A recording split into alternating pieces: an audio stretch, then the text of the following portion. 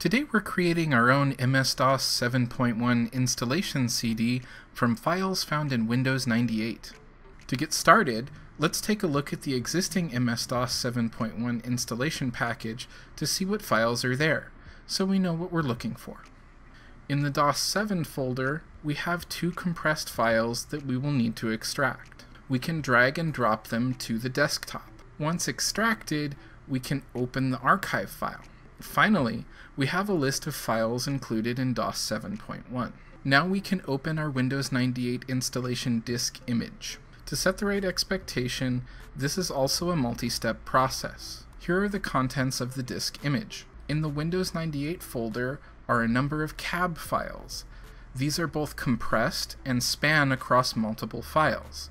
We will need to extract everything in this folder. With the cab files extracted, we can open Catalog 03 and extract all the files inside to another new folder. At last, we have a list of files from Windows 98. From here, it is an exercise in locating all the files from DOS 7.1 and moving them to yet another new folder. Not all the files will be there, as some are part of the setup wizard for DOS and others are pulled from different sources. Create a new folder. We can call it DOS 7. Now, click on any file in the list from Windows 98 and start typing the name of the file we're looking for. The first file we can pull from Windows 98 is a trib. We can now drag and drop a trib to our DOS 7 folder, where we are collecting all the files we will need. The next file we can pull is checkdisk. Again, click on any file from the list and start typing the name of the file we are looking for. Drag and drop the file to the DOS 7 folder we created. Repeat this step for all the files we need to pull from Windows 98. Timecodes will be in the description along with a list of files and their sources. Next, we have choice, followed by command.com, country.sys, debug, deltree, disk copy, display.sys, DOS key, edit. Even though it is not on the list, I'm copying it over anyway. Then we have ega.cpi, emm386. Then we jump a few on the list. We do have extract, no fast help or fast open. fc is here. fdisk, we're definitely going to need that. Find, format. The next file we can get here is hymem.sys. Then we have ifshlp.sys, followed by keyb.com and keyboard.sys. Then we have label, logo.sys, mem, mode, more, move, mscdex, nlsfunc, ramdrive.sys, setver, sort, subst, sys.com, and xcopy. Now switch to the second compressed file from the DOS 7 install CD. We can pull cvt.exe, scandisk, ANSI, and iso.cpi. That is the extent of the files we can pull from Windows 98. What we need now is an installation of DOS 6.22 to pull files from.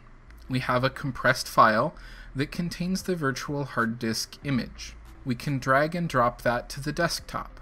From here, double-click on the file, and Windows will mount the disk image as a new volume. It's treated like any other storage attached to the system. We can open File Explorer and browse the virtual disk. Now we can pull more files that we are going to need, starting with diskcomp.com, followed by expand. Then we have fast help and fast open, graphics, and graphics.pro. Let's also take memmaker, both the application and the help file. Next we have power and print, replace, and tree. Back to the second compressed file from DOS 7.1. We have msd.exe, qbasic, vsafe, sizer, driver.sys, and drive space. There are still a few more files we will need from MS-DOS, but they are on the supplemental disk. We can open VirtualBox and create a new virtual machine. Mount the floppy disk image for the supplemental disk. At the prompt, type setup, followed by the path to our DOS installation directory. Choose A at the prompt for all components. For the display type, we can choose F5 for VGA. Press Y to confirm the selection, and files will start being copied. Press Y on any of the prompts to replace a file, because the supplemental disk should have the newer version of the file. Now we can power off the virtual machine.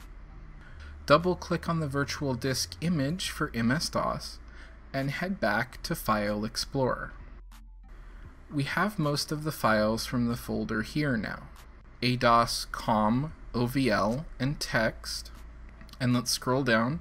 Yes, fakemouse.com is here as well, so we can copy all of those to the DOS7 folder. DOShelp.com.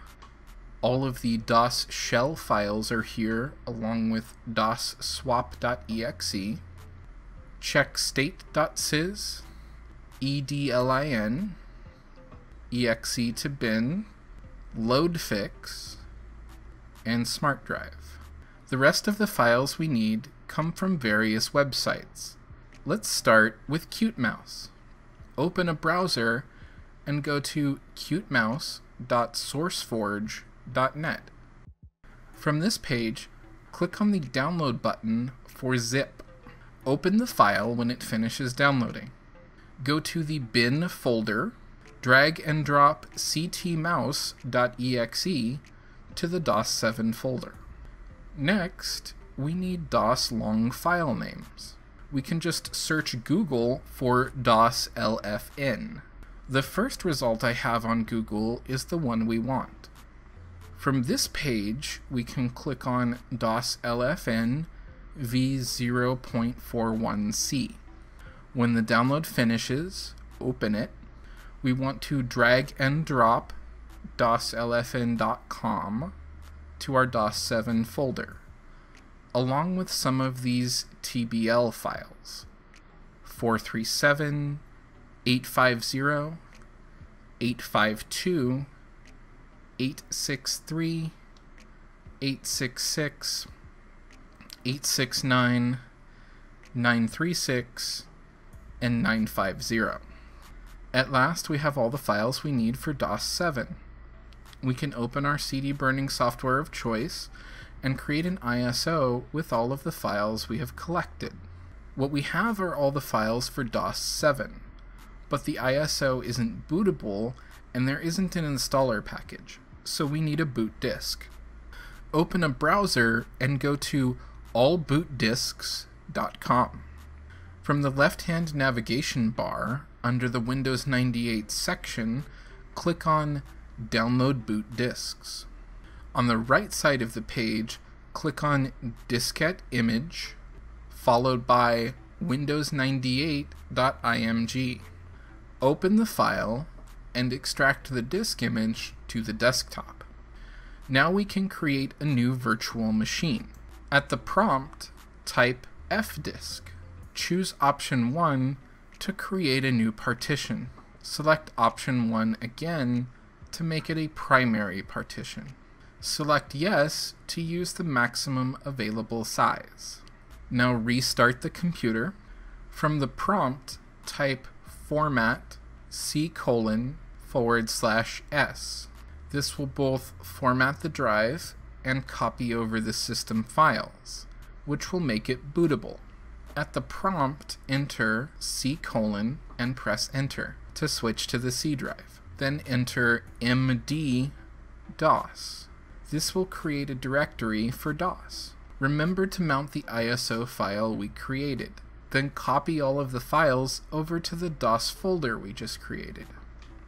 At the prompt, type vir. It should show the version as Windows 98. we have successfully extracted DOS 7 from Windows 98.